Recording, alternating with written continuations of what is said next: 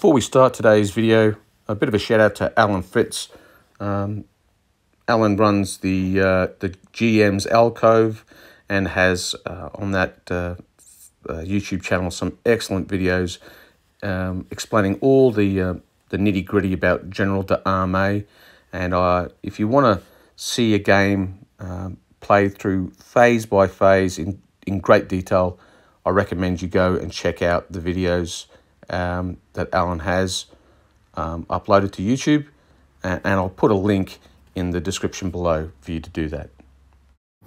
Welcome to Check Your Leader TV, and today what we have for you is a bit of an overview of a game of General d'Armee that Rowan and I played a couple of days ago. The game is just a brief overview. I haven't gone into too much detail. For example, I'm not going to show the dice rolling for every exchange of musketry or close combat. But it will give you a bit of a taste of what General d'Armee is all about. So the scenario we played was Charleroi, the Battle of Gilly from the 1815 handbook. The mission, to win, the following conditions need to apply. For the French player must demoralize or inflict a sauve-qui-peut command roll result on 2 Prussian brigades by the end of the game. Ultimately inflict 3 retire command rolls across the entire Prussian command by the end of the game. The Prussians must avoid the French victory conditions to win. And the game ends after 10 turns, but for each Prussian sauve-qui-peut or retire command result will extend the game by 1 additional turn. So let's have a look at the French forces involved. So the French field 4 brigades all up. Their commander is Napoleon, who is rated as incomparable, and he has 5 ADCs. The brigades are, for the infantry brigades, Le Fol's infantry brigade consists of some pretty good light infantry, so I deployed them in the centre with a view of trying to take the bridge and the village. Courson's brigade, which is the smaller of the 3 infantry brigades, I've put that on the right. The idea being that at least they might tie down or distract some Prussian troops on the left. And Berthazin's brigade, I put that on my left, and they would be tasked with securing the ford and crossing the stream. Now let's look at the all-important deployment of the French artillery. What shall we do with them? Well, I decided to take the batteries of our foot artillery and mass them into one grand battery, if you will, to maximise the firepower of those French guns. And I would use them predominantly to support the troops crossing the stream. And the final brigade worth discussing, obviously, is the French divisional cavalry. This consists of 2 Hussar regiments. The 1st Hussars, they'll be classed as grenadiers, so they fight as veterans until they're no longer fresh, then they'll just revert to line status. And they're supposed to be the 4th Hussar historically, but I'm using the 5th Hussars today because I don't have the 4th Hussars. Okay, and then the Hussars, the cavalry brigade has attached a horse artillery battery, which is always nice to have. And the final cog in the French war machine is the Empress Dragoons. These are an independent brigade under the command of Letort. There he is there. And these guys, their function will be to support the infantry assaulting across the stream. So that's the French troops. Let's have a look at the Prussian troops and then the plan. So a final view from the French side of the stream, looking towards the Prussian positions. You can see all the skirmishers are laid out, and you can see that the brigades are ready to advance. And here's a view from the Prussian side of the stream. And the Prussian forces for the battle consist of the 1st Brigade of the 1st Corps. A Prussian brigade's the size of other countries' divisions. So it has 3 infantry regiments and a 9-pounder foot battery. Let's have a look at them individually now. So the first brigade that's deployed is the 6th Infantry Regiment. As you'll see here, they've deployed their first, the Fusilier Battalion in skirmish order right up to the stream. The 1st Battalion is in line, just supporting the skirmish screen. The 2nd Battalion is on the ridge, and they have a 9-pounder foot battery to their immediate left. Like I said, the Fusilier Battalion is they're deployed in skirmish order, and they're rated as grenadiers, so they're a pretty good battalion. You'll also notice that there's 2 skirmish bases from the 1st and 2nd Battalions that have been thrown forward with the Fusiliers. So the 2nd Brigade that we need to look at is Wurst's Brigade. These guys are a Landwehr regiment, the 2nd Westphalian Landwehr actually. I'm using a collection of Landwehr and reservist units to portray this brigade. So historically, they're not painted, they're not exactly the right ones, but hey, they'll do for today. So yeah, three large battalions of recruits. These 3 battalions also have in support of them 2 companies of 3 Corps, and so that will provide a small skirmishing unit. And they also produce 2 bases of skirmishers. So that's the Landwehr skirmish screen that's thrown well forward in support of the 6th Regiment's skirmish screen.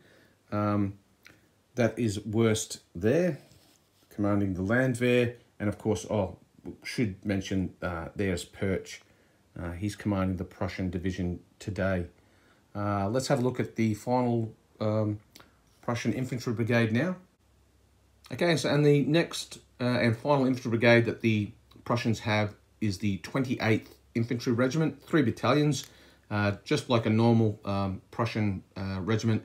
2 battalions of musketeers, 1 of fusiliers. The 2 musketeer battalions, one's is posted in support of the village, which has been garrisoned by the 1st Battalion. And yeah, there they are inside the village. And then the 3rd Battalion, which is the Fusilier Battalion, has been called off to skirmish, and they're right up on the edge of the stream as well in skirmish formation. They also will produce 2 bases of skirmishers from the 2 musketeer battalions. So here they are. And then they also have a Jaeger company, 2 Jaeger companies in support as well. So the Fusiliers are there, the Jaeger company, the 2 Jaeger companies, and the 2 bases of skirmishers from the musketeer battalions. And that is, that's the final Prussian infantry battalion. They're tasked with holding the village and the bridge.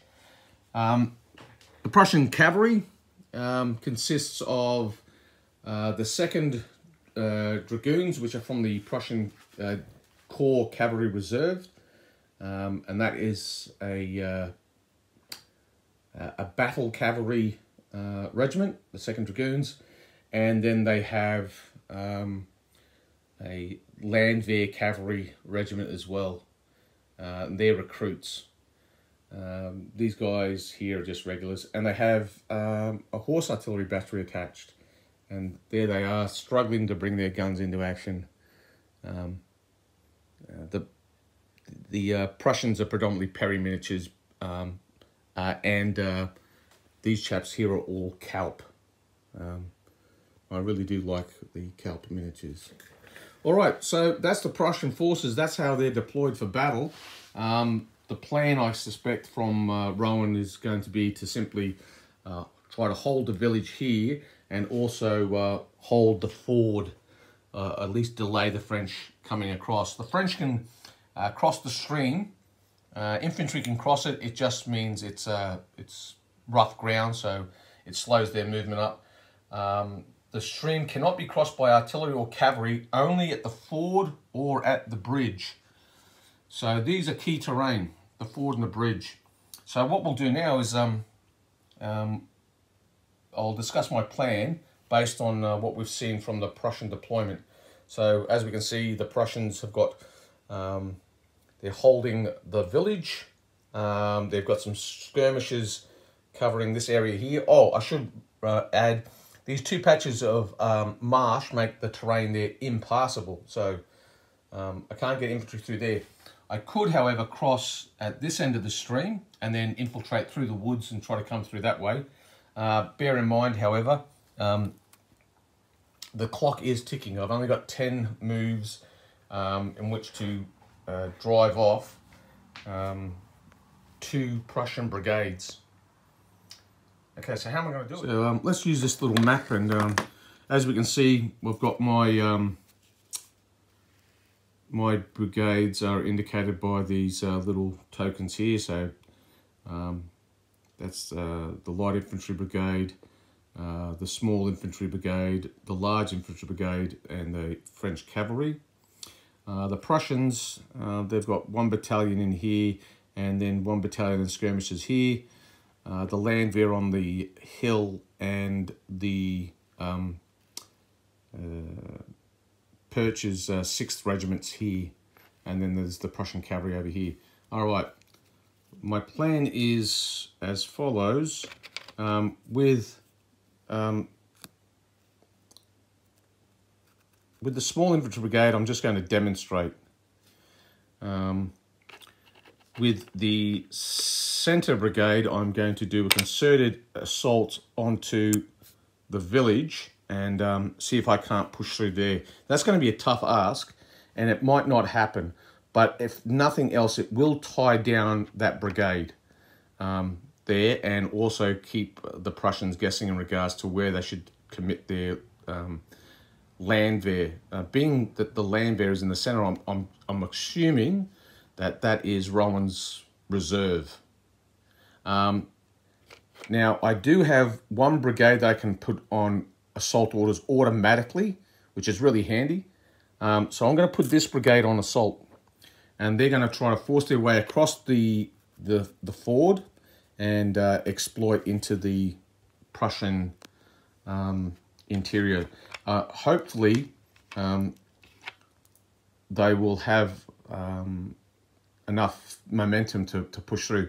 To make their assault across the stream more likely to exceed, I'm going to mass my artillery, and I'm going to pretty much pour all my fire onto these guys here, with the option, if necessary, switching to keep the Landwehr honest as well. And that's pretty much it. Once I've got through, I'll use the cavalry to exploit either here or here. I will have the Empress Dragoons, and I'm going to allocate them to support my left wing effort. So that's my cunning plan. Let's see how it plays out. All right, so we've got the table set up for the first game of General Armee we've played in about, I think Rowan and I were saying it was over 1.5 years. So it's going to be a bit of a relearning for us. We have a French brigade here, and then we have the Empress Dragoons here, 2 batteries of artillery, which are going to form a brigade artillery. The skirmishers from the 1st Brigade are out. The skirmishers from the Light Infantry Brigade, plus 1 battalion have been tasked off to skirmish. Then we have Chausson's Brigade, and they're their skirmishers. The Hussars, they're out. The Empress Dragoons, and there's a horse battery as well. They'll be over here with these guys. They're just off the table at the moment, following them onto the table. And the Prussians have got a battalion from the 28th Regiment in the garrison, and then they have a battalion to the rear, and then the Fusilier battalion is skirmishing together with this in organic skirmishes and the Jaegers. The Prussian cavalry's on the hill. The 28th Regiment's artillery battery is on the hill. And then we have the 6th Regiment, and these are the really good Fusiliers. They're classed as grenadiers. They've been told off to skirmish. Then the skirmish screen, and then 2 bases of Jaegers. Then there's a 1st Battalion of the 6th Regiment and the 2nd Battalion of the 6th Regiment on the hill, and they've got their guns. And then the Landwehr Brigade from the Landwehr regiments, or the 3 battalions are on the hill there. They're Westphalian Landwehr and then Perch is on the hill over there. All right, we're all good to go. A brief on the map. Like I said before, there's a ford here, and where you see those skirmishes over yonder, that is, that's marsh there, and it's impassable terrain, so we can't go through that. And so that's where we're at.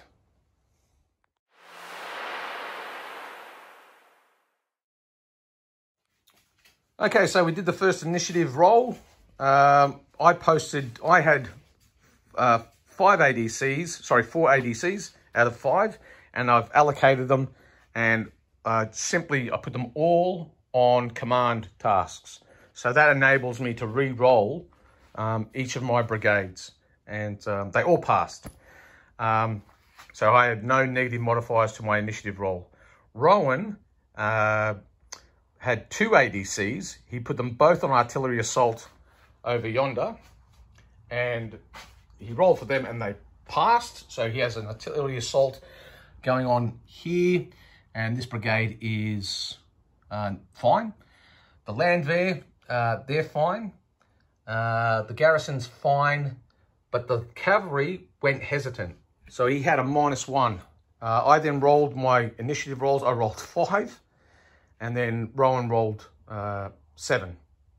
Even with a -1 though, he still gets the initiative. So the Prussians, for the first turn of the day, they have the initiative. Right, so we did the movement phase. There's no charge declarations.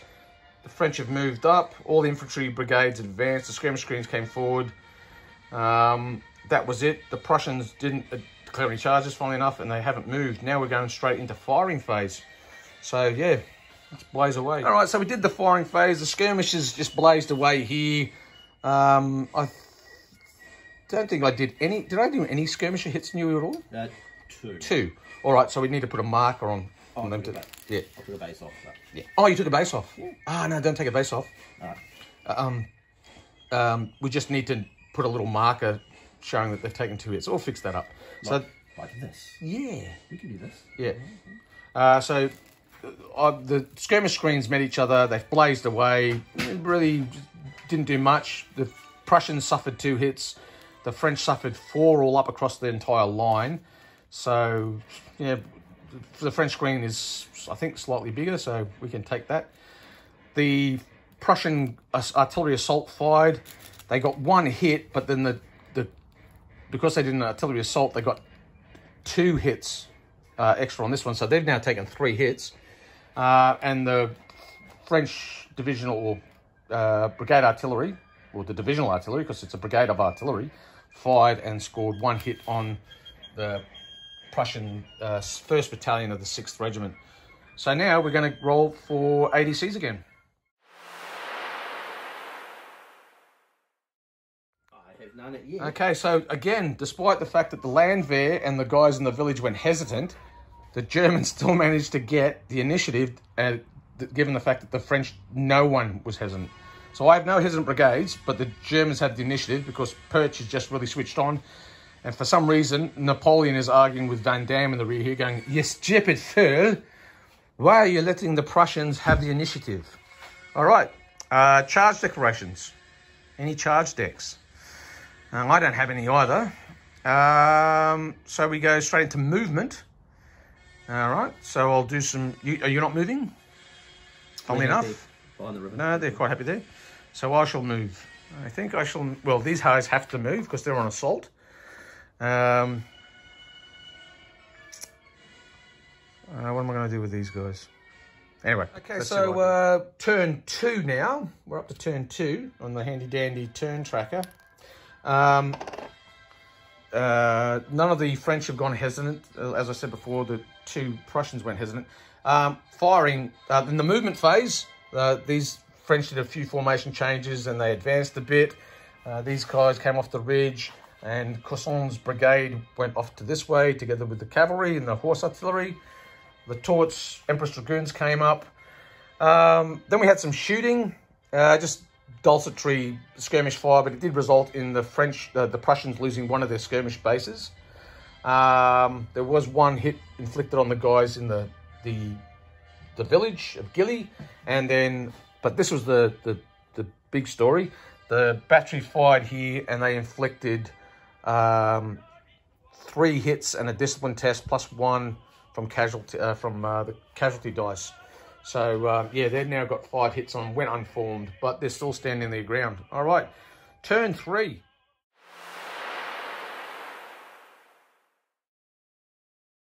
Okay, so in the movement phase, again, these French advanced.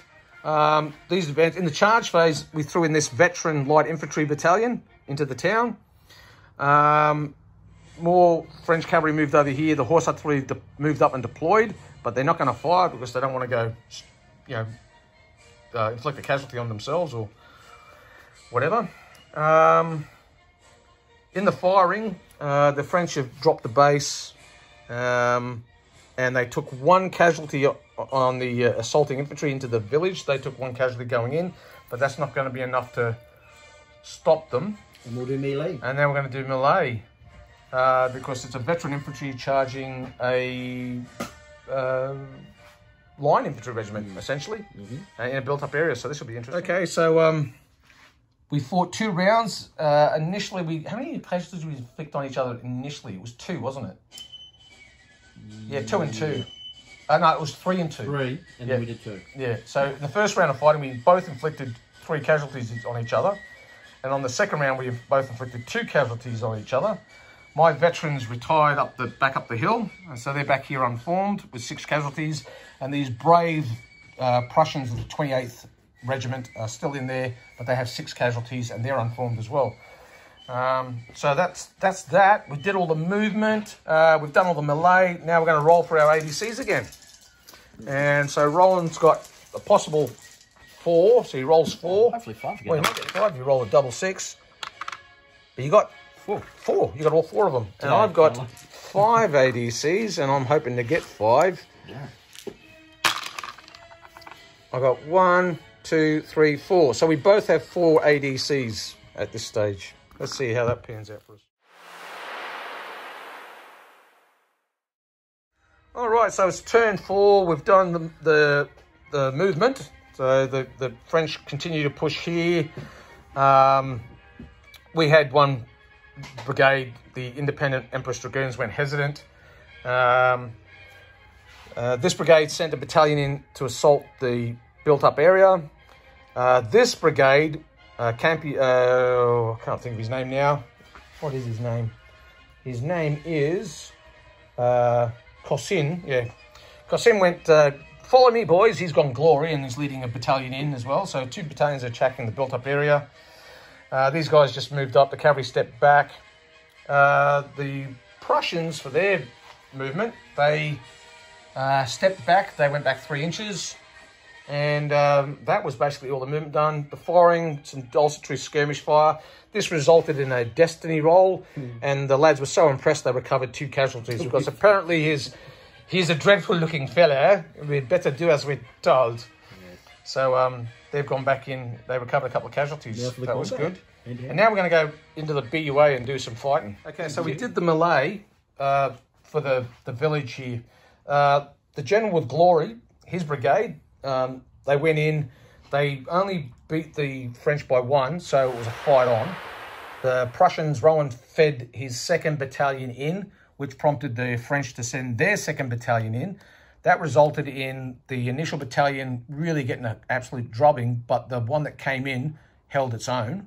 So the net result was we only won by 1. So the 2 battalions that assaulted from this brigade, they had to retire.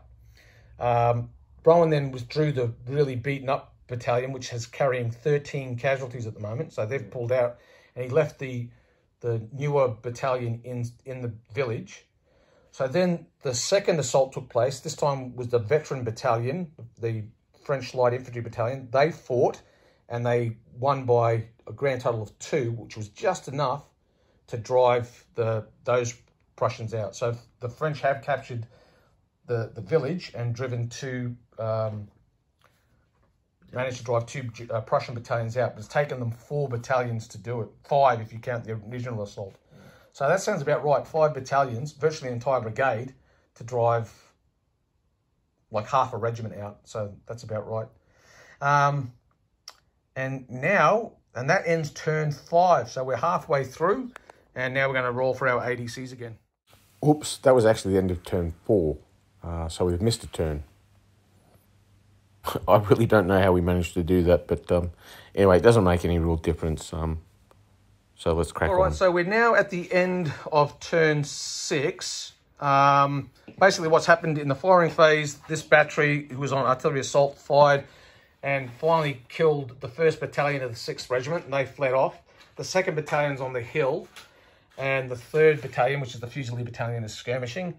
So as a consequence of a battalion routing, the brigade is now has to roll on the faltering brigade table. And other than that, it's just, yeah, we've pushed up here. The Empress Dragoons are following this battalion across. The Fusiliers that were here reformed, and they're like posturing to try to assault back into the village. Yeah, so all the hesitant markers come off now. And now we're up to turn 7. Turn 7. We rolled for ADCs. I've got 5 because I rolled a double 6, even though I dropped 1. And then Rowan's got 3. All right, let's see how that plays out for us.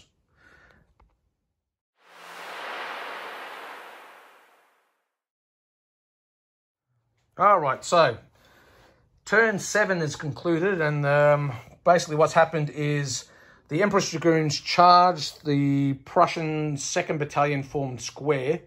There was a bit of a kerfuffle. We both took 1 casualty, and the Empress Dragoons retreated back across the stream. These guys over here, when they charged, the Prussian Fusiliers just evaded back. Then there was a brawl in the town here. We fought 2 times basically here. The first Fusiliers went in, they bounced out and they retired. And then the 2nd Battalion went in. Because of casualties, they were now downclassed as recruits, and the result they got was a retreat, which is 18 inches back, which took them off the table. So the Prussians have a 2nd Brigade that's now, well, they have a 2nd Brigade that is faltered, but it might, like the first one, it might recover. We shall see. And the French have fought very well in the town. Yes, the French, yeah, the melee results, basically, I rolled above average and Rowan consistently rolled below average. And so, yeah, you can't, that's just the dice gods shitting in your mouth. That's right. All right.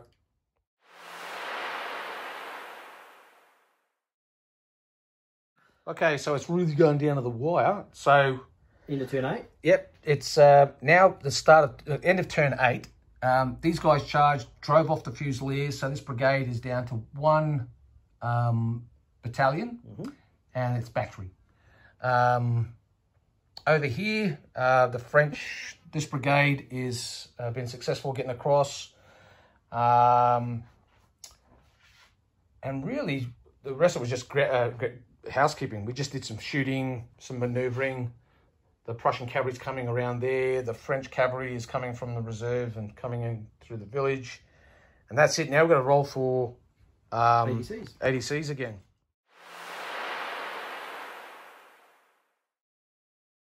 Okay, so end of turn 9, we have broken 1 brigade. So that means I've got until turn 11 to break another. So I've got 2 turns left to break 1 more Prussian brigade. The cavalry went forward here, pretty much shared honours, but at the end of the day, the 5th Hussars were routed and the 1st have retired all the way back to here, even though they've only got 4 casualties on. And the Landwehr cavalry over there are back there with their 7 casualties. There's 5 on the 2nd Dragoons. And yeah, lots of skirmishers have fled. Really, the Prussian line is just down to 1 battalion from 1 brigade, and the Landwehr battalion. We shall unleash the Landwehr on you. Yeah, unleash the Landwehr. Oh, everyone's quaking in their boots now. All right, 2 turns to go.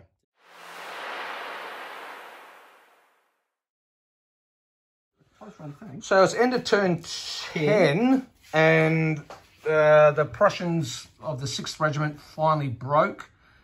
because my combat rolls were just Pretty good. always above average.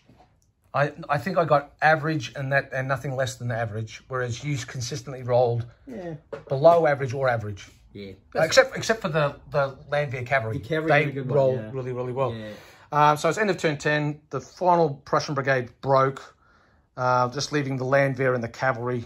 And so, yeah, we met the scenario objectives. And, yeah, a very, very good game. Yeah. And really, I had to do it in 10 turns. And 11 because I broke one. Yeah. But I did it in 10 turns. But it was really close. And it could easily have gone either way. Like, easily. And so endeth the first game of General d'Armee that we've played in quite some time. Observations and lessons learnt. Well, a couple of things we picked up. Let's go through them here. Okay, so what were the lessons learnt? Well, first one is that large units, if they're reservist or recruits, their break level, their disbursement level is the same as if it was a standard unit of regulars. So they might be large, but they're just as brittle as a standard unit. And that was important for this game because most of the Prussian units were large. The dragoons were large. All the Landwehr units were large, and all the musketeer units were large. So that was important to know. The other thing is a destiny roll can't be triggered by a 6 being fired by skirmishers. It can only be triggered by close order infantry volleys, hand-to-hand combat, and artillery fire. I think that's it. Or if generals are attached, to a unit that's leading in melee or being shot at. So there was that. Now, I'm sure there was a few other things that we did wrong, but considering it was the first game we've played in over 1.5 years, it went pretty smooth. And I must say, I really do like General d'Armee for Napoleonic gaming. There's plenty of chrome there that gives it the feeling of a Napoleonic battle. You know, you're moving a skirmish screen, recalling your skirmishes, you're forming squares at battalion level. There are opportunity charges there for cavalry if required and the like. And leaders, generals have the opportunity to attach to units and go forward, and all the narrative play and risks to commanders that is associated with doing things like that. So that's General d'Armee. Like I said, it was just a very brief overview of the game. Starting to go on a little bit now, so I'll wrap it up. If you liked what you saw, please let us know. If you would like to see another General d'Armee game, but with more details, the dice rolling for the shooting and things like that, please throw that in there. We'll do it again. The next game that Rowan and I have planned to play is going to be the next scenario from the 100 Days campaign handbook, which is Quatre Bras, which is a big battle, bigger than this. Table-wise, it's 8x6. This was a 6.5 by 5. About 6.5 by 5 table. So anyway, that's all for now. Like, share, subscribe, and catch you on the next time we have a battle, guys. Yibakway.